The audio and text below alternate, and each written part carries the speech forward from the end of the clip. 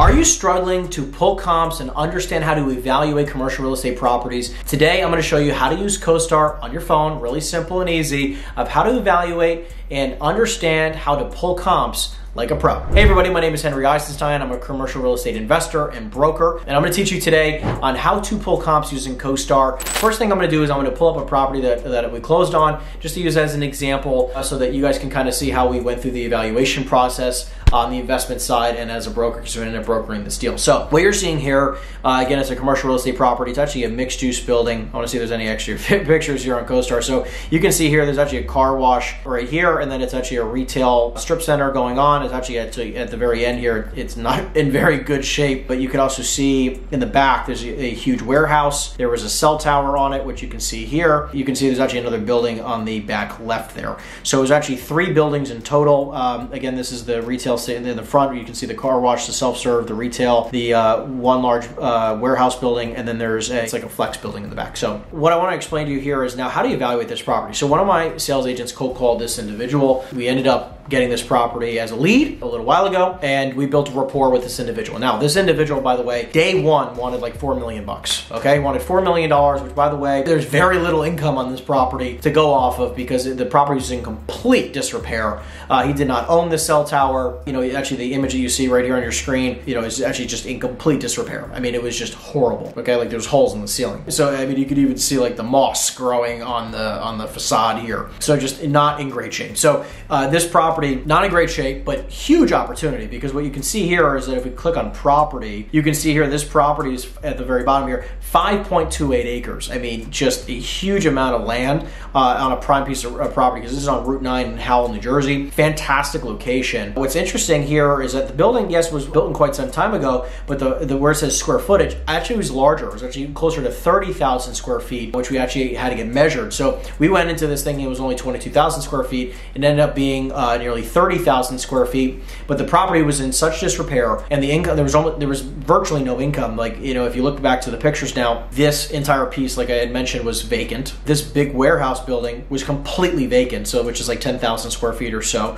Okay, and then the building on the side also had some vacancy, and he did not own the cell tower. He sold the cell tower a while ago. Poor condition, a lot of vacancy, not a lot of income. So we ended up putting this in front of a couple buyers, and we called up a couple buyers. I think it was incredibly important to note this, because I'm about to explain to you about how to pull comps in just a second here. But we put this in front of a few buyers. We basically just said, hey, give me an idea of what you're thinking with this, okay? Very, very interesting property. Guy was open to selling. It was an older gentleman, you know, fairly motivated to sell the property, but originally he wanted $4 million bucks. I'm like, I just want to get your gauge. And so I think it's important to realize that you need a few buyers that you can kind of just bounce ideas off of sometimes, and basically just like, hey, here's a property. What do you think? What are you thinking? Like, what would you do to this property? What are a few ways to think about it? If you were to buy it, what would you do? We like having a few people with a bunch of different thoughts and opinions and different ways of looking at things. Like you put this in front of a developer, you put this in front of a guy who only rehabs properties, you're going to hear a bunch of different responses from these types of individuals, right? If you go to a developer, you're going to hear one way. If you go to a guy who doesn't develop and he only rehabs properties, you're going to hear different stuff. So it's important to get these different opinions, because it will allow you to start thinking through all these different ideas of what's possible on these properties, okay? Let's start pulling some valuations and understanding how to pull comps, because I think it's really important to now you understand the context. I'm gonna, show you how to pull some type of comp here. So what's important to note is this: we're in Howell. That's the city. Okay, this is close to where I grew up in New Jersey, and it's on Route 9. So Route 9 is a major corridor. Okay, major highway, a lot of commercial real estate on Route 9. Very busy road. Right across the street, by the way, this is the property here on the right. This property right across the way is a Home Depot. Very, great location. Right across the street from a Home Depot. A lot of commercial real estate up and down this corridor. So what I'm going to do here is that I'm going to zoom out a little bit. I'm actually going to go to filter, and you can go to, I'm going to do a couple things real quick. So we're going to go to sale first, and we're going to go to retail up top, and then you're going to go to sale date. We're going to first do the last 2 years just to kind of get a gauge. There's 20 properties, because I want to be able to see it. And I want you to understand something. Obviously, 2 years ago, 2022 is not a fantastic time to look at valuations, because interest rates were so cheap. But typically when we pull comps, we only want to do the last 6 months, maybe the last 12 months. So I'm going to go back 2 years on purpose, okay? And by the way, I haven't pulled these comps in quite some time, so I'm doing this live with you guys. So what we're going to do is that I'm going to draw, I think it's Polygon, right? So I'm allowed to draw up and down Route 9. I'll do like one of those weird looking shapes. Now I'm just gonna go highlight Route 9 because if you try to go off of Route 9, it's not gonna be very, very similar. But I do the last 2 years on purpose because I want to look at something. I just want to basically go through and see how many of them are actually anywhere close to a decent comparable, okay? So the first one you see here at the top was actually a Best Buy that had traded. We can look into that, built in 07, sold in 2024 for $308 a square foot. Not too bad actually as a comp, but we'll come back to that in just a second. I'm gonna kind of fly through a few of these. This is 2,000 square feet, looks like, you know, decently newer construction, 2016. Sold in 2023 for $675 a square foot. I mean, just honestly, kind of crazy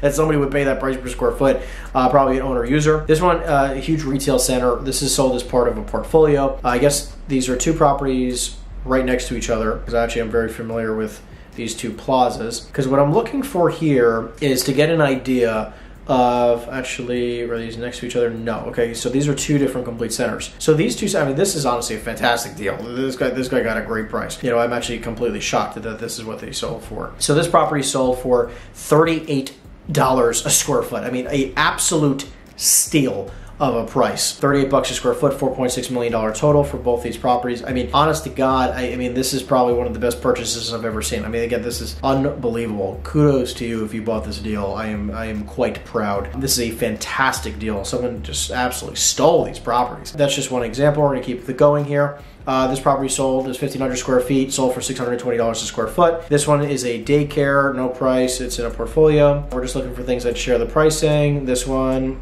wow, that's actually an old ShopRite. Sold in 2022. Did not go.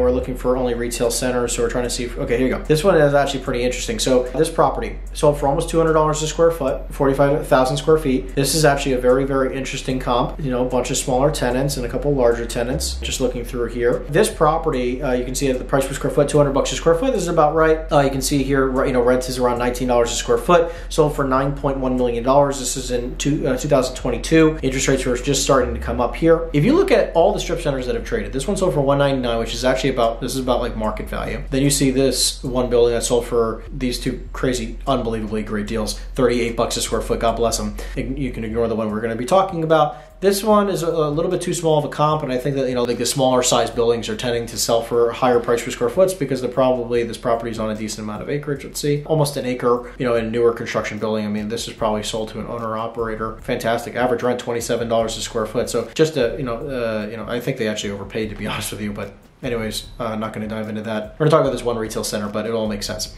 And then this one sold for $308 a square foot, $9.25 million, also almost 4 acres. I mean, this is just a fantastic comparable here.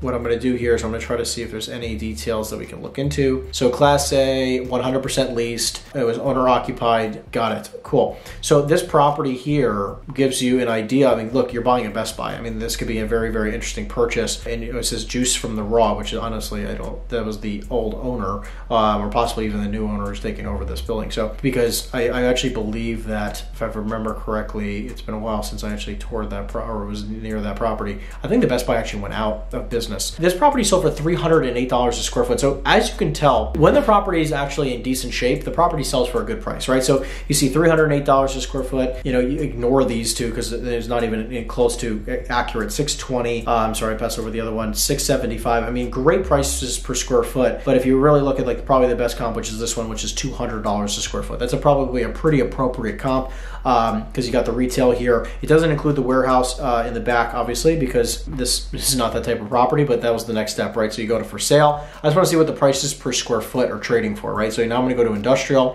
see if there's any other industrial properties selling for $255 a foot, and obviously this one didn't trade, but $255 a foot for 10,400 square feet, sold in February 2023. This kind of gives you a decent idea of what the market's like. So $255, and it looks okay. I mean, it's not exactly in great shape. We're going to go to property here, see if there's any other details we can try to pull off from this. 100% leased. It's got 4 drive-ins. And then we're going to go to summary. If you look at some of these pictures, not exactly spectacular. You know, a little bit of an idea. It sells for a price per square foot of over $250. So pretty interesting. So when it's in halfway decent shape, right, and it's 100% leased, you're going to be getting over $200 a square foot for industrial. And on that property that we know, our subject property, let's go back, there is about 10,000 square feet of retail in the front. right? So this big building in the front was about 10,000 square feet of retail.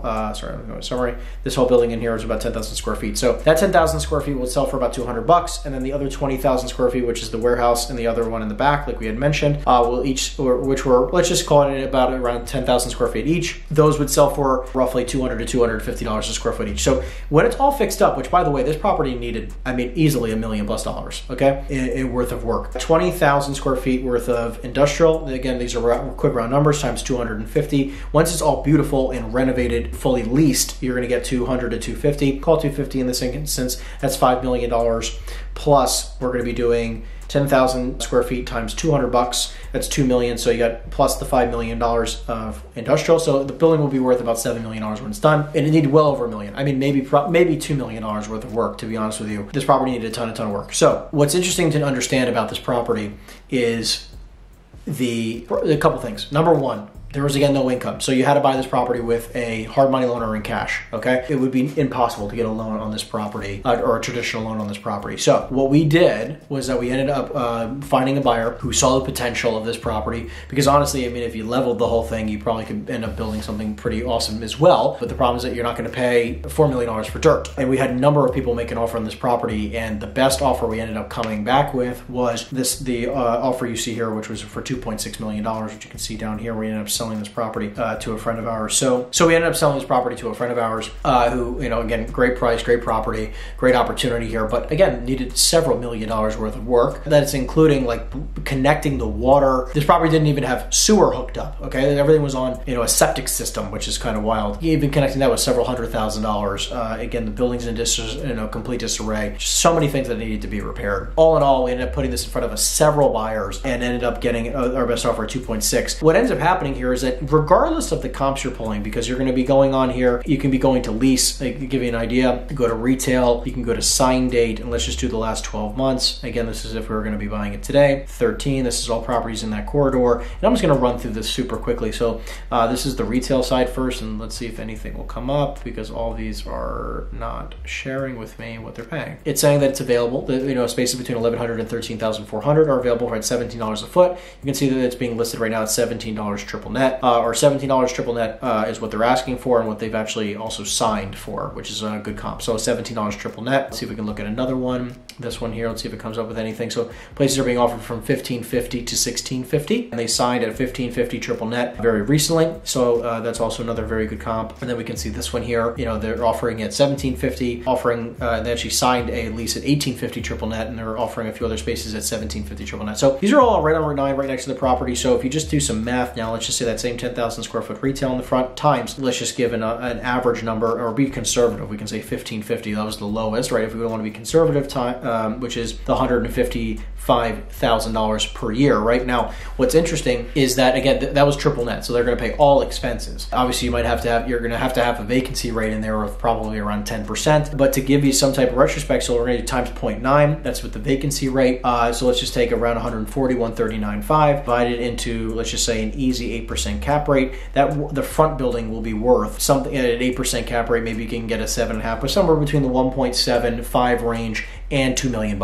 Okay, so this is going to kind of give you a gauge. It's like, okay, yeah, they were trading for $200 a square foot because that was the math we did. But to do the math of like what the actual rent or the rents are in this market, and obviously if you got to rent it for $17 a foot, $17.50 a foot, $18 a foot or more, this number would be higher. But very, very conservative numbers in regards to an income. This is where you'd come at rent wise, or valuation wise. So now what we're going to do is now we're going to flip it over to now for lease. We're going to be doing industrial, and we're going to try to pull the same exact comps, same exact time frame. You can see that there's absolutely zero lease comps that have traded or have been signed in that period of time. We're going to try to go back a little bit, see if anything else has been done. 2 years, in 2021, again, this is $9.50, and back in 2021 for 8,000 square feet. So let's see what the other one is. $9.50 for both of these, right? I guess that's the same. So $9.50 for both, which is good news. So you can take like $9.50 or maybe $10. I mean, obviously it's been going up. It's a fantastic market. And if you're not getting enough comps, because I definitely would recommend that we try to pull better. It's kind of hard, but maybe maybe you can go out a little bit further. Let's see if we can do that. We're going to hit clear, and we're just going to go all the way up Route 9. See if we can have any other comps. Not a great comp, but $6 modified gross in 2022.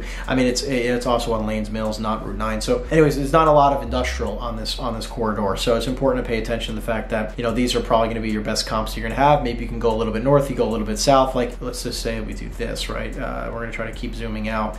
I'm going to do this one more time and see if we get anything different. So let's go all the way over 9. Apologize for, like, you know, I don't know if let's see if we can go back now to lease comps, and we're also going to minimize the time frame, right? We went back to 2021. Let's go back to 1 year ago. Now let's see if we can get anything decent here. If we can pull in any type of idea. You can see withheld, which is not always fun. This one here, assigned $16 triple net. Now obviously this building, I'm actually very familiar with that building. Gorgeous building. 15 triple net, a little bit better of an idea, but this is also none of these are on Route 9. These are off of Route 9. Let's see if I can try to find anything on Route 9, which is just not so much, right? This is giving you a little bit of an idea where they're coming in at, but all different markets here, right? 1950 modified gross. You know, this is being marketed at $11 to $13. So even if we just went at $10 or higher, right? You could say 12, just to be conservative, right? Like, we want to be as conservative as possible. If we take, let's just say $12 triple net, $12 triple net, okay? You can take 12 times 20,000, I can get 240 grand divided by that 8% cap rate. Again, you get $3 million. Now we said 5. Now, obviously you can go off of a 7.5 cap. That was at $12 triple net. You can get maybe you can get 13, maybe 14, maybe $15 triple net. But anyways, now you can see, like, look, this is why people were a little bit worried about doing the deal, even though, at 7 million, just off of the price per square foot factor, it doesn't tell the whole story. Price per square foot it only tells so much of the story. So if we do the math now, that's a $3 million valuation for the 2 warehouses, plus the $1.75 million retail in the front. The property's only worth $4.75 million when you're all said and done. Divide that by the 30,000 square feet roughly, it's only $158 a square foot. What's interesting is that people, this is off of an 8 cap. You can end up selling it for a 7 or better, right? Like that, I mean, obviously you're going to change the valuation of the property, and because of the location, maybe we can get a 7, which, you can take the let's say the 240,000, which I didn't take the vacancy off, which you can take, like, let's just say 10%, so times 0.9, plus the 139,500, which was the previous income minus the 10%, equals 355 divided. Like, look, if you got a 6% cap rate, it's now worth $6 million and not 4.75 anymore. So you have that ability, right? And at that price, right, divided by 30,000 square feet, you have $197.50 a square foot. So this is where you can start painting the picture of how to evaluate properties, how to look at properties, how to get a sense for them just by using CoStar to try to pull per square foot comps. But this will give you a really good idea with the leasing on that side. Obviously, you're not going to do leasing comps here for multifamily. You're not going to get the same response. Playing around with these numbers and trying to move certain things where if you can achieve certain results, where the valuations will be at, and how likely is it for you to achieve those results, aka the rental numbers, right? Like, at what price